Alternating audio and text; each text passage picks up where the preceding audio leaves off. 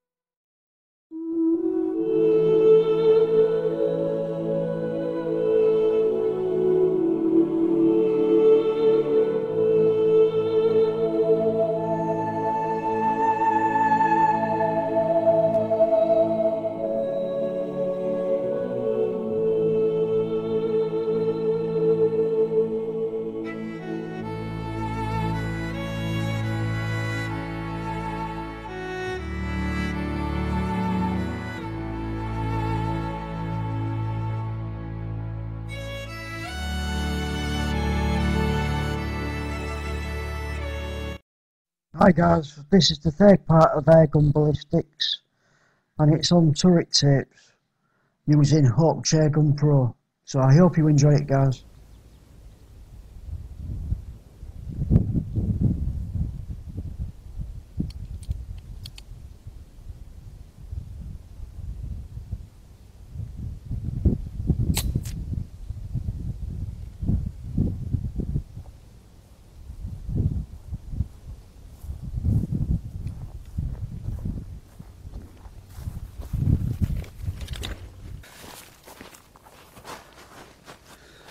Hi there guys, and welcome back to 24-Hour Airgunner. We are now on part 3 of Airgun Ballistics series, which I'm going to be showing you how to use your Hawke Chairgun turret tapes and how accurate they can actually be. I'm going to be using the Jumbo Exact Heavies, 18.13 grains. And first of all, I'm just going to make sure my zero is still at 35 yards. So we'll just double check that it's at 35 yards, so bear with us guys.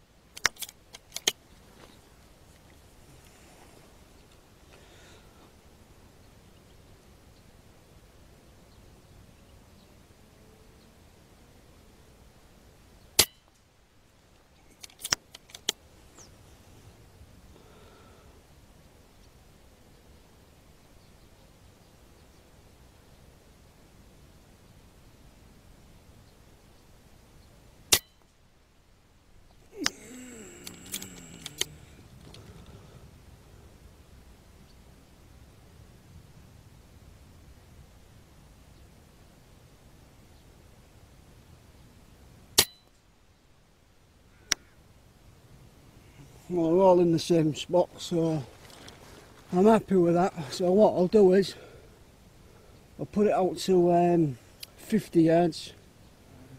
I'll adjust the turret tape to where 50 yards are, and then we'll fire 3 to 5 shots to see how bang on we are. So bear with us guys.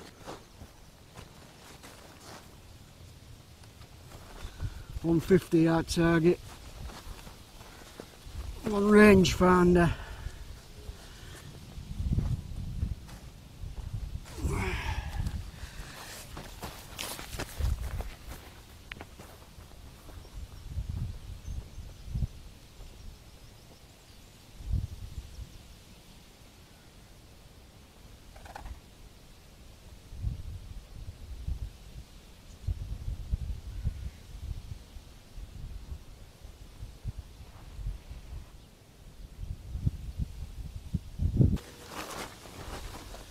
Right then guys, put my target out to 50 yards.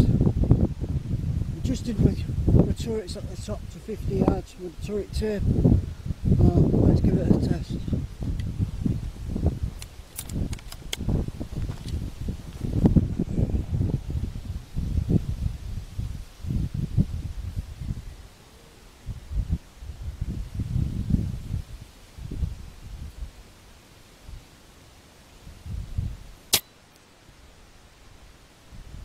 Well, that's bang on guys.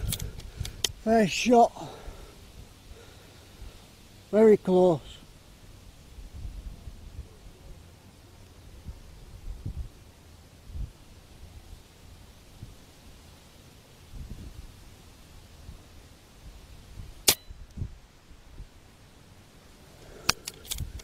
Yeah, I'm happy with them to that turret tape at 50.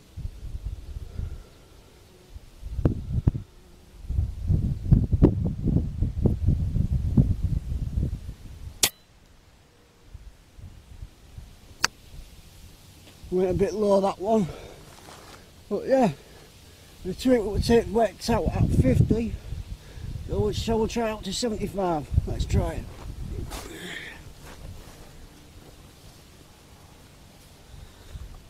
"75-yard target,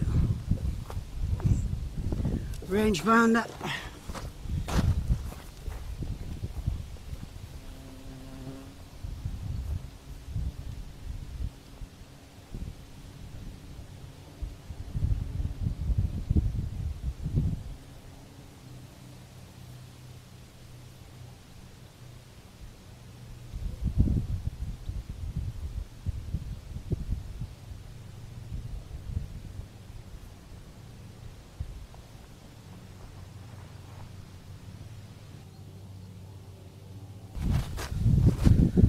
Right then guys, there you have it.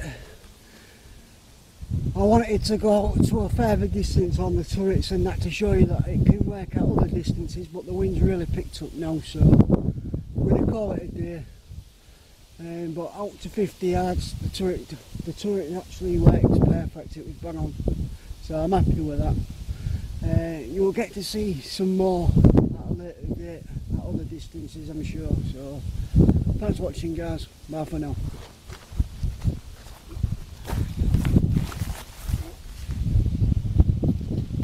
To create your turret tape, you'd open Hawke Chairgun Pro. You would then go to the top of here, which is your toolbox. You would then click on that and then scroll down to scope tape, which is here at the bottom. You would click on scope tape. That would bring up your scope tape data. You would then go to the top left hand corner and put in the diameter of your scope knob here. Next of all, you would put in the height of your scope knob, which is there, and then for your clicks per revolution of your scope, you would enter that here. Depending on how far you would like to reach with your scope, I went to 210s, which would give me the ability to go up to 81 yards, but with a 12 foot-pound rifle I would definitely not advise that. This is mainly just for targets. And something what I didn't realise is, at first I thought that these numbers below here had to match up with the numbers on your scope. They don't, guys. You actually have to cut those off, and whatever you have set your zero at, you would then match up to wherever the numbers you have set your zero up, and then wrap it round from that number from the zero on your scope tape. So I hope this was helpful, guys.